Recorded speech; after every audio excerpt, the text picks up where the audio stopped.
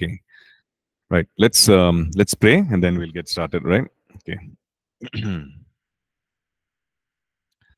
Right. Let's pray. Father God, we just want to thank you, Lord, for this day. We thank you for this time. We commit this session, Lord, into your mighty hands. Even as we, Lord, look at the beauty of your word, the wisdom in your word, Lord. I pray, Father God, that you'll give us the tools, Lord, to rightly divide it, interpret it rightly, Lord. Even as we revisit those things, God, Father, we pray that you will put it in our hearts, Master, so that our rightly dividing the word can lead to right learning, right revelation, and right believing and right lifestyle, God. We thank you, Lord. In Jesus' matchless name, we pray. Amen. Yeah. Okay, so last class we looked at the whole thing of what preaching is. It means to proclaim. And we also looked at, even before we look at preaching, we need to understand it. In order to understand it, we need to understand the context in which it was written, right? To whom it was written, the culture in which it was written. In other words, we need to interpret it rightly, right? So the whole study of interpretation of scripture, I think we spent about a semester on it, right? So that's called hermeneutics. And so we're just doing a review of hermeneutics because it's very important for us to, kind of rightly divide the word. And we looked at, several scriptures, Paul writing to Timothy and saying, this is the importance of scripture. You need to use it. You need to teach it in the right way. It has to be the right doctrine. It has to be divided rightly. And the reason is that right teaching leads to our beliefs, affects our beliefs, influences our beliefs, and our beliefs, lead to how we live our life, how we connect, what our convictions are, how we live our life, meaning what we believe, what we choose to believe, what we choose not to believe, our decisions, everything, right, anchors on this. And that's why Paul says over and over again, you do this, right? So not only for himself, not only for Timothy, but also for others. He says, you, first of all, give yourself to these doctrine, give yourself to these so that your progress will be evident. And in doing so, others will also be saved. Others will also be touched. Okay. Okay. So let's look at, let's continue. We looked at how we need to interpret scripture grammatically, right? In grammatically meaning, the language in which it is written, the translation in which we have, well, it is written in very simple, most part of it, language. And if it's written directly, what it means, there's no other hidden meaning, right? We understand it the way it is written. Okay. But also, we saw that there could be places where there are figures of speech, right? Idioms and phrases and figures of speech and symbolic, language.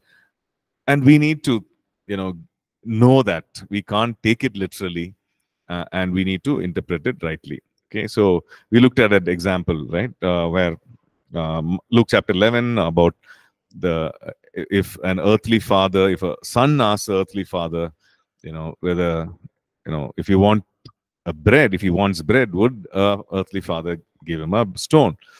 Then it goes on to talk about egg and, and so on. And so will earthly father give egg or fish?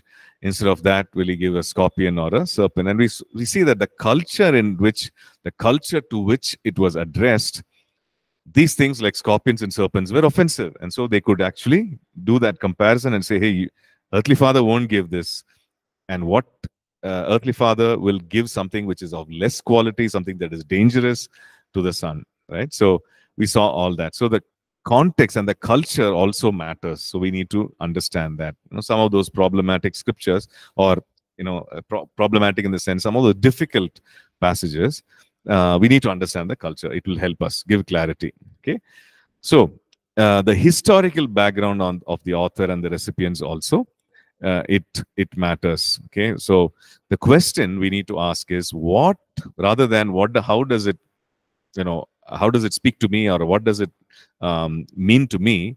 We need to understand what does it mean to the original audience, right? To those people to whom it was written at those times, that culture, what does it mean to them, right? So if we ask that question, and some of these passages, it really helps us. Okay. Um, we see in Genesis 15 this whole thing of cutting a covenant. Now, that is not something that we do, right? Have you ever, when was the last time you cut a covenant with someone? You did not, right? I don't think in our lifetimes, we ever cut a covenant the way they did it, right? And we read in Genesis 15 that how, the Lord would go between those two parts of those animals, right? It was literally cut into two, and then the Lord would pass through that. And we see that whole passage writing about that. So, so for us to understand that, right, what does it mean? It means we need to study that, this is how a covenant was made in those days. Okay. So for us today, when we think of covenant, I think the closest we think of that we can relate to is the marriage covenant, right? And how it is made with vows spoken to each other, and how there could be some symbols that are exchanged. It could be a necklace, it could be a ring. Sometimes it's Bibles that are exchanged, etc.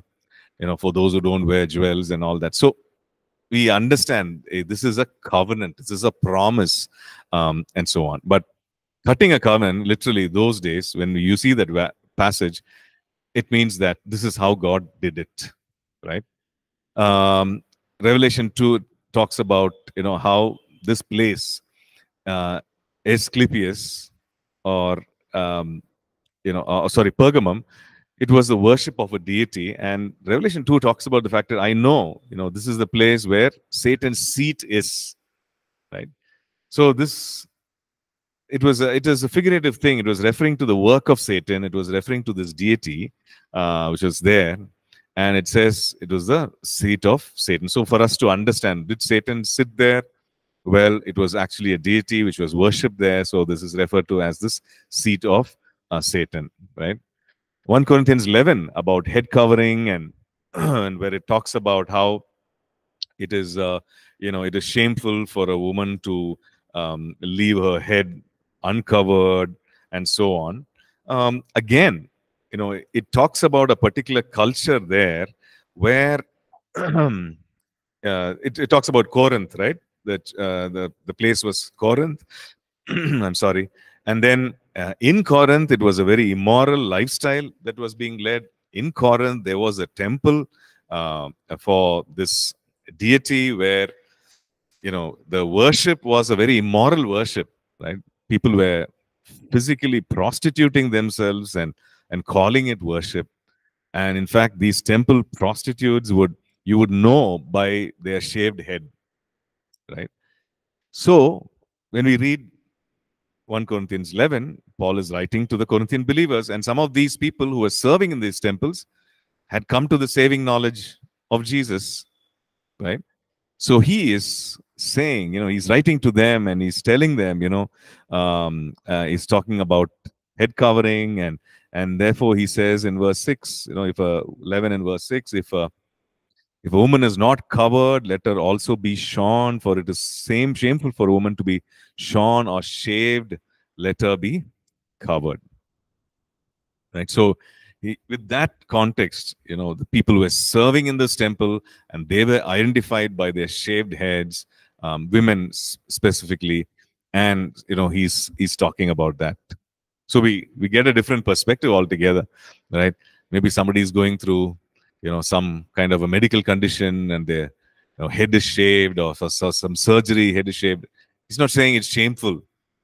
He's not referring to that, right? He's referring to that culture where these people worship this deity or goddess Aphrodite, and in the temple where these women, actually deities, were devotees, they actually shaved their heads. So he's referring to that, right? Okay, so when we look at it historically, we can understand this is how it was in that culture, and therefore he is writing this. Okay, and we also need to interpret it critically. We said first, grammatically, historically, critically. Critically meaning that, it should make sense rationally. When we think about it, it should make sense. right? It can't, one line cannot contradict with the other line. So it should make sense. So which means critically, unbiased manner, you see it, you read it. Don't put meaning, too much meaning into it, or assign meaning into it, without it making rational sense. Okay. So let's look at 6 practical rules that we can look at. Okay, for us to help, like a checklist, to help us, to interpret it, right? Interpret a passage of scripture according to its context. Okay. So what does context mean? Anyone? A situation? Anyone? Text. The explanation? Context means text. Context. The context in which something is spoken. The context in which something is said.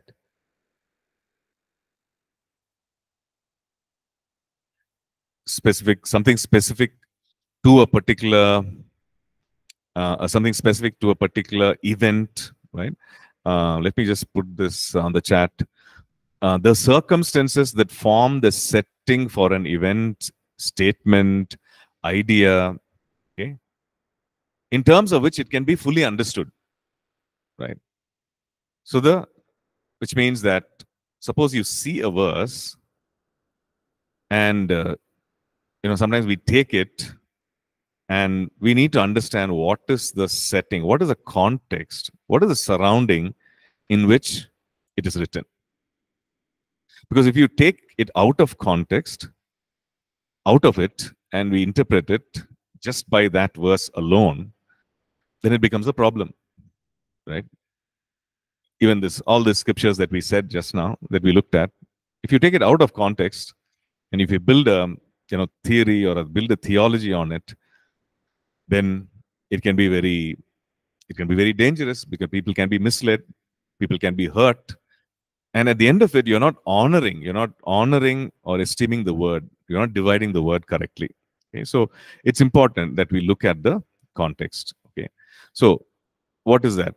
Which testament? Okay, if you're following in the notes, it's page 5, right? Which testament? Which author?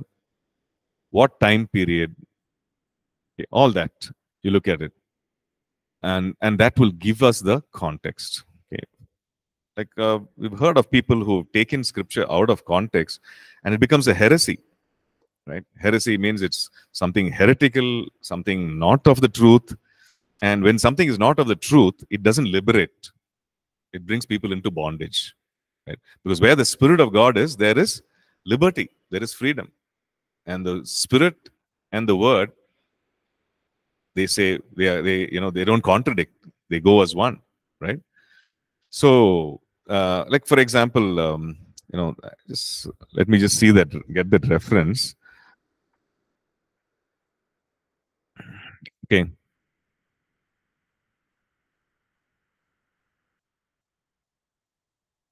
I think it's in one of the epistles. Sorry. Just one second. Let me just get that reference. I think it's important that we look at that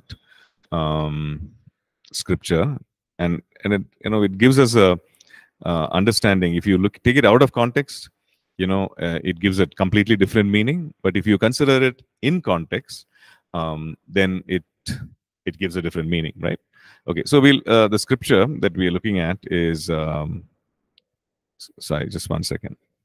It's in Titus and chapter 1, right?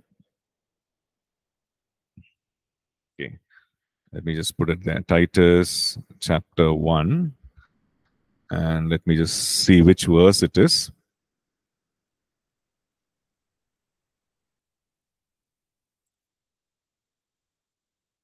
Okay, Titus 1 and verse 15.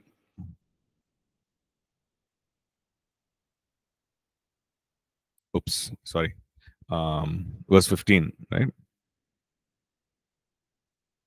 Okay, so let's read it. Titus chapter 1, verse 15 says, "To the pure, all things are pure.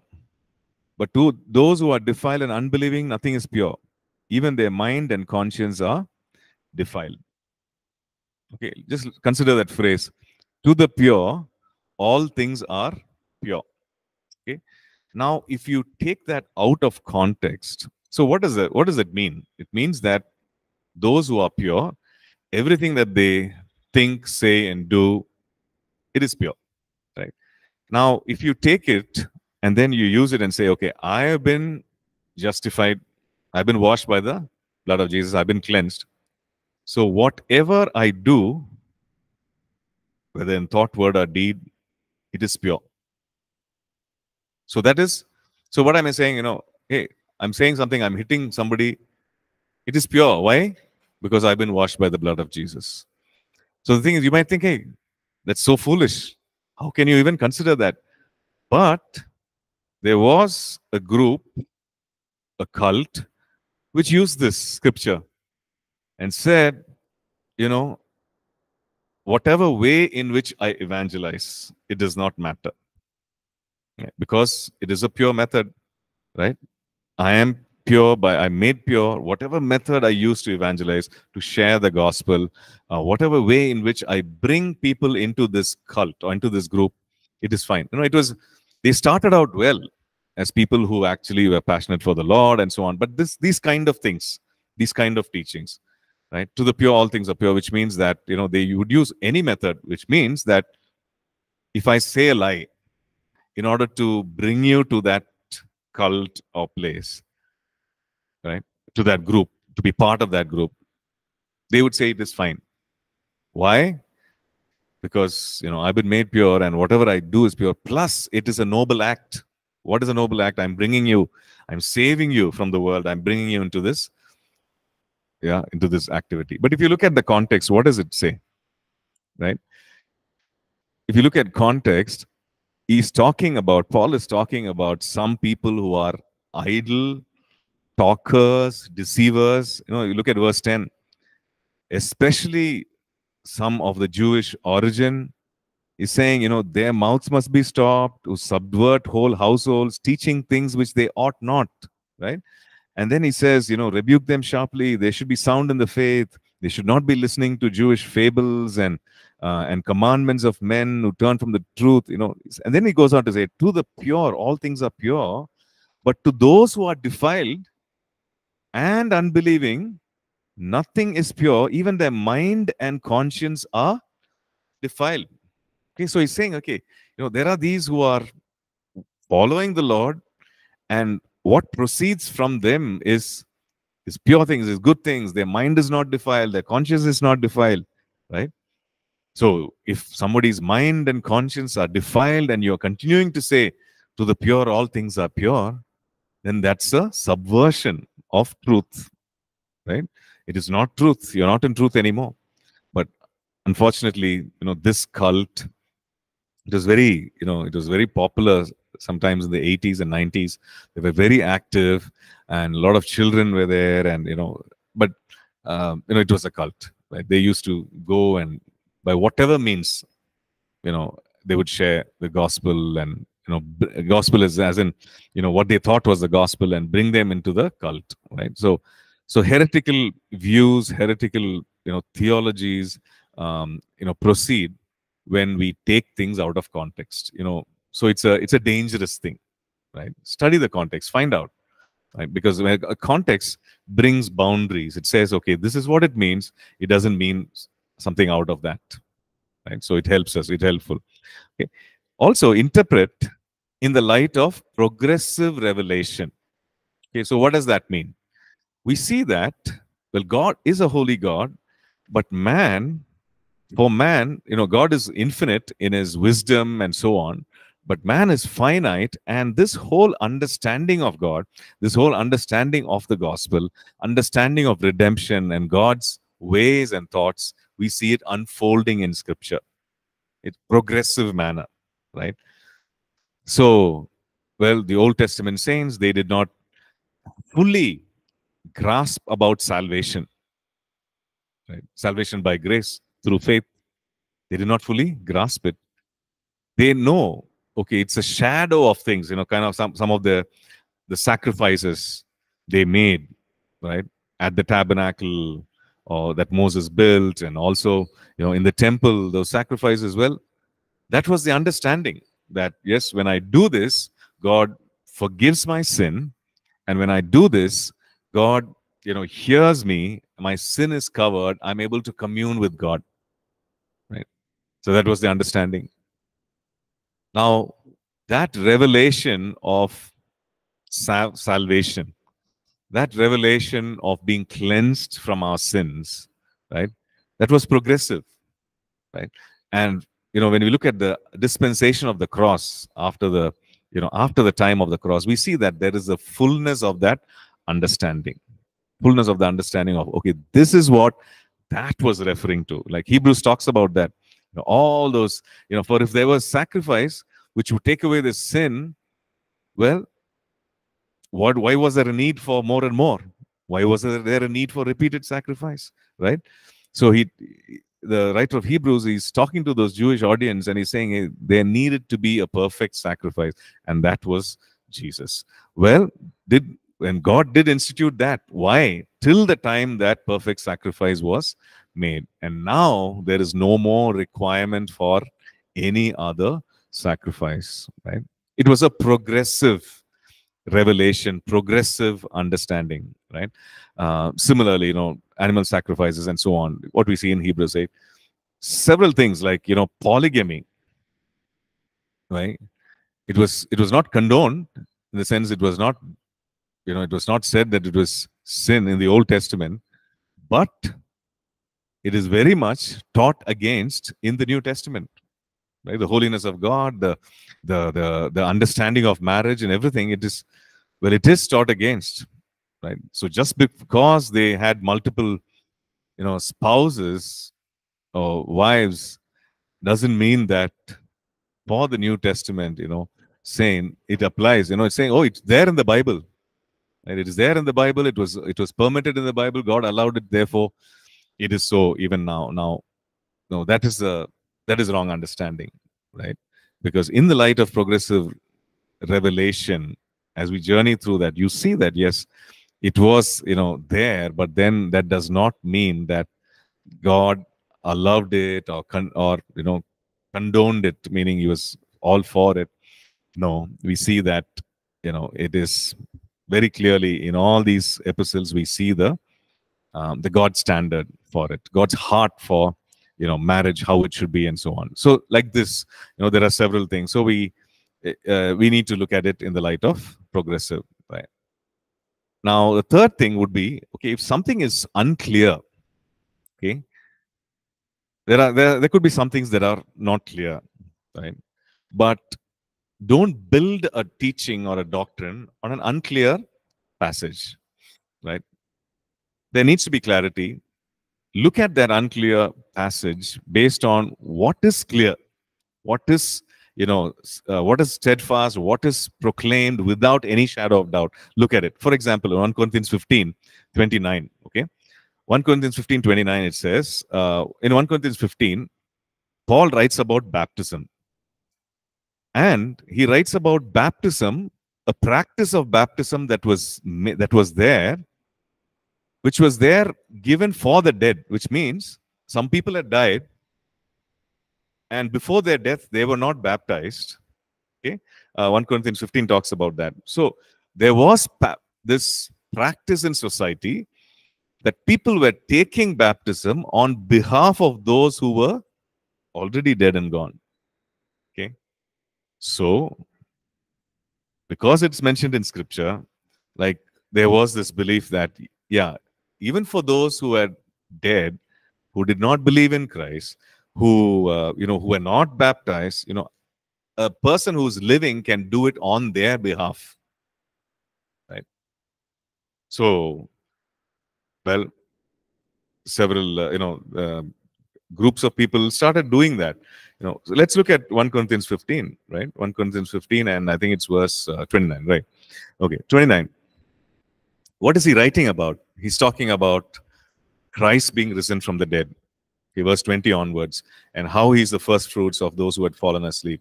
Okay, and what he's addressing is this whole thing of the people were saying that there is no rising again from the dead. There is no resurrection. Okay, so that is what he's saying. Verse 12, 1 Corinthians 15 and verse 12, he asks a question. If you look at verse 12, 1 Corinthians 15, he asks a question. If Christ is preached that he has been raised from the dead, how do some among you say that there is no resurrection of the dead? Okay, so he's, in fact, the whole chapter, right from the beginning, he's talking about how Jesus was raised from the dead and how there were many who saw that there were first, like what do you call it, first witness accounts of those who saw him raised from the dead. He was seen by, Peter, he was seen by the 12, he was seen by 500, etc. And then so he's saying, how can you say that there is no resurrection from the dead? So which means in the church in Corinth, there were some people saying there's no resurrection. If we die, we die. That's it. Right? So that was some of the things that was there in popular culture. This is one life we live. If we die, there is no, there's nothing beyond that. So however you live, might as well live. Right? So which means the way to live life is either pleasure or whatever. It doesn't matter, because at the time of death, everything ends. Right? So that was creeping into the church as well. So he writes to them, he says, and then, he says in verse 29, otherwise, what will they do who are baptized for the dead? If the dead do not rise at all, why then are they being baptized for the dead? So he's referring to a practice which was not correct. There was some practice happening, okay, an erroneous practice where there was some baptism given on behalf of those who were already dead. So he's referring to that. He's making a reference to that and saying, okay, you see, that is happening. And if they believe that, there's no rising from the dead, why are they doing it? They're doing this, why are they doing it? They also believe that there is a rising up from the dead, and that's why they are doing it, But he doesn't say that it is a correct practice. So what happened was, based on this verse, 15:29, he said, hey, you can actually do something. People who are maybe sinful and who did not believe in Jesus, who died, you can actually do something here, maybe good works, maybe certain things, and that will gain for them some points, or, and this whole teaching of purgatory, there's a middle ground. Heaven, hell, there's an intermediate place called purgatory, where if you do, maybe as a relative or if you do something for them, pray to the saints for them, do something for them, then there is a chance that instead of going to hell, they will go to heaven. Right? So, this whole concept, this whole teaching of purgatory is that there is a middle ground, right? So there is we read in scripture that when a person is absent from the body, he is present with the Lord, right? Or his destiny, based on his belief. Those who are asleep in Christ are with the Lord, is what scripture says. So this whole this whole idea of a middle ground, where a person who is dead goes to this middle ground, or what is called as purgatory, and based on the good works or good things that are done on their behalf, because now they can't do anything, but on their behalf, people on earth, maybe their family, maybe their whatever, who they were close to, they do it on their behalf. They pray to the saints on their behalf. They do good works on their behalf. And therefore, that somehow that affects their destiny, their final destiny, or whether they will go to heaven or go to hell. So this teaching was there. So what were some of the foundational beliefs for that? It was this, right? Where baptism is given on behalf of those who are already dead. Why is baptism given? As a sign of you accepting Christ, as a sign of you receiving new life. But here it's given so that it will somehow affect the one who is already gone. It's a false practice. It's a false practice, right? So it's a false practice giving rise to false ideas and false theology, heretical theology. So, but then, surprisingly, during the Dark Ages, the church caught on. right? And the whole practice of indulgences, right? Even for act of sin and all that, um, it was support. It was supported, right? The church supported it.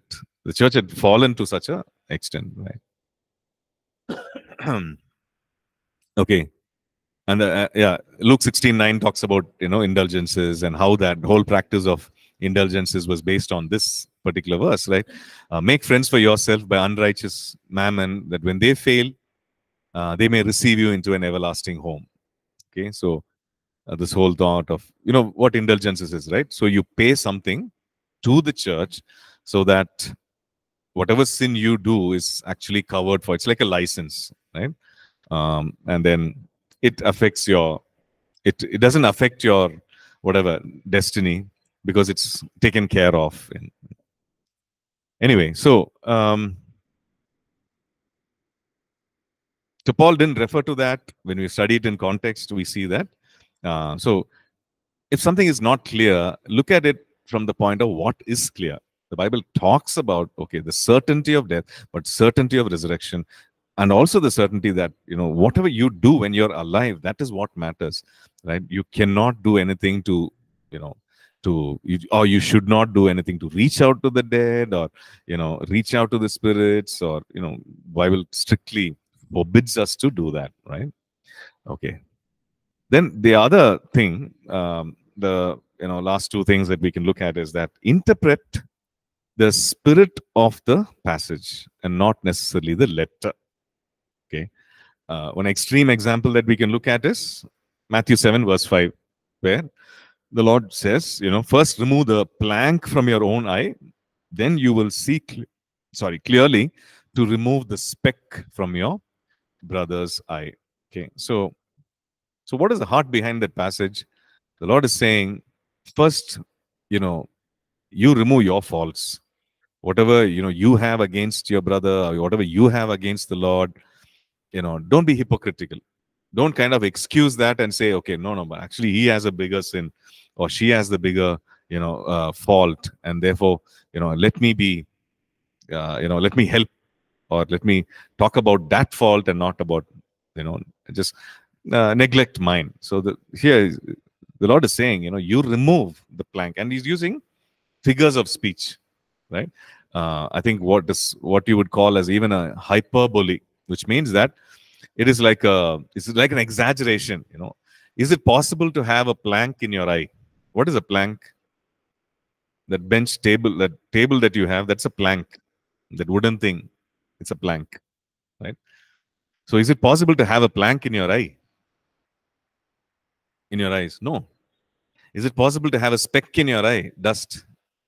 Yes. It's possible. Now you say, no, okay, just blow. I think there's something in my eye. Just blow it out. And I say, okay, blow it. It's possible to have a speck, some dust in your eye? Yeah, it's possible. But it's not possible to have something like this in your eye, right? But the Lord is saying, what you have is like this. The size of that is like a plank.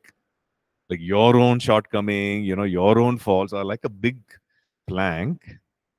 But you want to remove that small speck from your brother's eye, from your neighbor. You want to remove that small speck.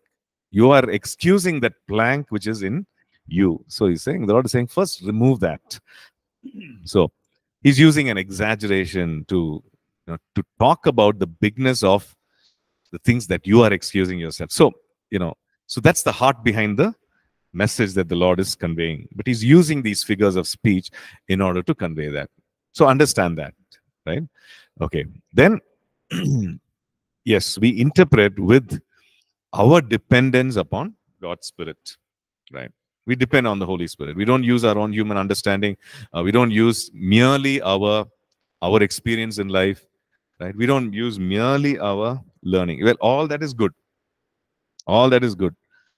But we don't stop just with that, right? We depend on the Holy Spirit. And that's the beautiful part, because all scripture is God breathed, right? Inspired by the Holy Spirit. It says that, men of God wrote as they were moved by the Holy Spirit, which means as they were inspired, led, prompted by the Holy Spirit, they wrote down the scripture. So Since the Holy Spirit was very much involved in the writing of it, when we are trying to decipher and understand what he had, inspired to write, why can't we depend on him? Right? Why can't he involve him in the process and say, "Come, Holy Spirit, invite you. I'm reading your word. Please help me understand. Please help me to, understand it correctly so that I can teach it rightly, or I can follow it correctly." Okay. John 16, verse 13, the Lord Jesus said this. However, when he, the Spirit of truth, has come, he will guide you into all truth. First of all, he's saying he's called the Spirit of truth. Right? He is holy. He's called the Spirit of truth. Okay.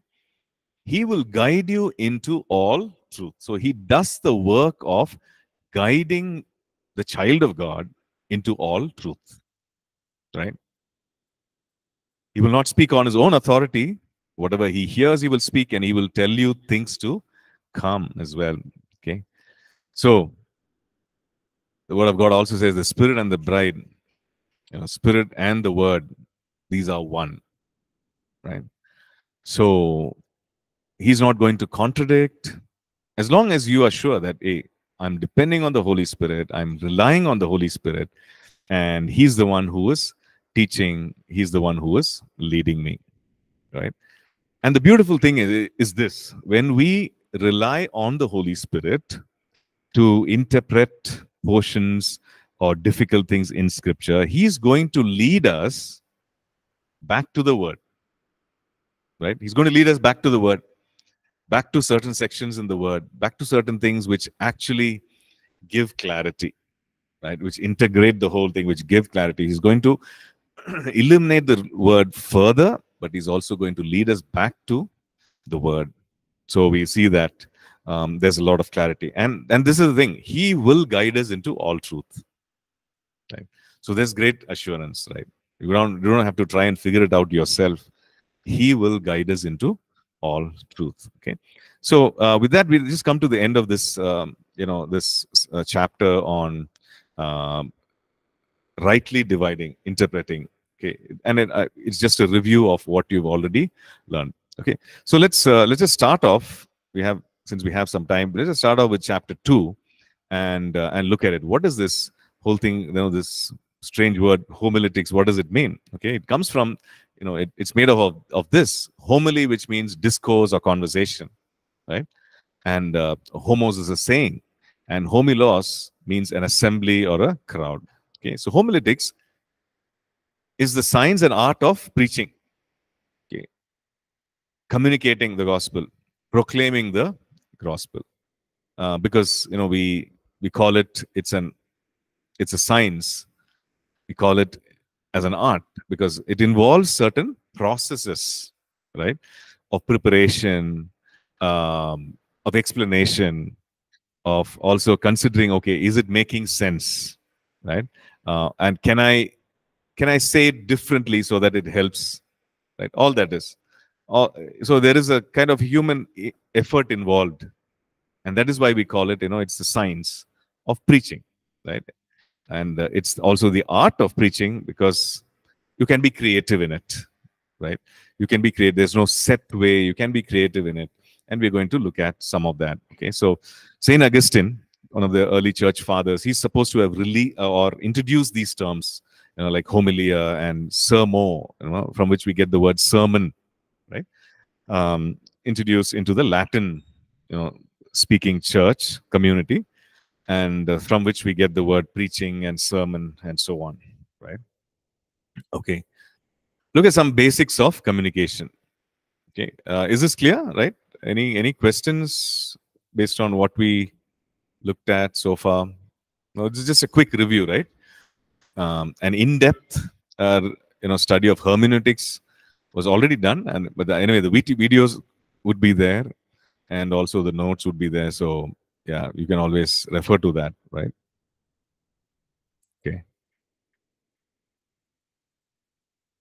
Okay, so let's look at some of the basics of communication. Okay, now when you look at communication, okay, what does that mean? If you want to communicate something, or we say there is good communication that's happening, What does that mean? Communicate. What does that word mean? You convey, you're expressing, right? And a thought, an idea, right? Now, communication also means you're receiving. Communication is two-way, right? It's not just I trying to transmit something, but it also means that the one who is receiving my message is also sending back. It could be a verbal, non-verbal, some message, right? So if you look at communication, there are basic three elements to it, three parts to it. One is the sender who is sending the message itself, the second part.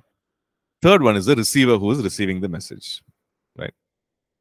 So it could be, when you say sender, it could be the person who's preaching, person who's sharing, the message itself, the content, what he's sharing, and then the receiver. It could be the person who's receiving the message, person who's listening. It could be a student, it could be a classroom, it could be a congregation, whoever, that's the receiver. Okay? Now, the communication process obviously begins with the sender, and also, the heart and mind of the sender. He or she is the one who is, it starts there, right there, right? We're looking at communication in general, right? Basic communication, right? So we're not talking about, specifically about spiritual matters or communication in general, right? So it'll apply to everything, okay? So different methods are used by the sender to send a message, right? Certain, we've read about this, some of these, what we call as, what we wrongfully say as Red Indians, right? In America, they were actually, the name given was a mistake. Christopher Columbus went there. He thought it was India, okay, and then he called them Indians. So that's how the Native Americans are called Indians, and some of the shade of their skin seem to be reddish, so they're called Red Indians, and so on. So, yeah, let's say Native Americans, right? They used smoke signals to convey, right, from one hill to another hill, right? They would use blankets to just hold on to that smoke, release that smoke, and smoke signals, right? So they use different methods, smoke signals, maybe even the sound of birds. And I recently watched a video where it's a tribe in Africa, and they use whistles and clicks and noises like that. It's part of the language to communicate. Okay, so we could, in our modern days, we could use different methods. What are some methods that we use? We use digital, like electronic emails. We use texts, right, to communicate. We speak, right? We sing. We write letters. We write poems and write songs, and these are all methods in order to communicate something, right? Send something, send a message, right? So in sending message, in using different methods to communicate, there could be different barriers or several barriers. Barriers means blocks to communicate. So how many of you have played that game called Chinese Whispers, right? You stand in a circle or sit in a circle and you say something, whisper something in the ears of the person. Then that person whispers to the other person, and then it just goes around. It's something complex usually. And so by the time it goes around and comes to an end, right, the message is completely different. Or it is not the same as what the first person shared. I'm sure you would have seen some reels about this particular game that people played, right? Everybody's standing in a row, standing in a line. They are facing, let's say, standing in a line facing the wall. Okay, everybody's facing this side, except the first person. The first person, let's say Vimal, he's looking at me, and I'm showing him some action. Okay, the action I'm showing him is like maybe like that. Okay, so then Vimal turns. The other person behind Vimal, he turns, and Vimal shows him that action. Okay? So only one person sees it at a time. So Vimal sees it, and maybe after that is Sugan. So he turns and Vimal shows him. So Vimal, when he's showing it, he does it in his style, right? So I do it specifically like them. For Vimal, it's just, okay, I need to salute. So Vimal does it like this, for example, right? And for him, he wants to do it very stylistically. So maybe like a movie star, like Rajnikant. So he does it like that. And on it goes till the last person. So you see that this has probably changed to this by the end of it. Why? You know, because of certain barriers, miscommunication, right? So it happens. So why are we looking at it when it comes to preaching? You say something, yeah.